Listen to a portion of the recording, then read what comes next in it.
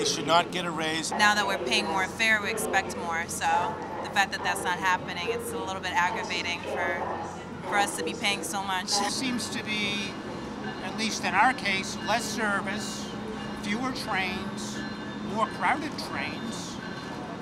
So I think that's a big problem. The service on the commuter rails is very poor. The trains have been a mess. They still continue to be late. They've changed the schedules recently.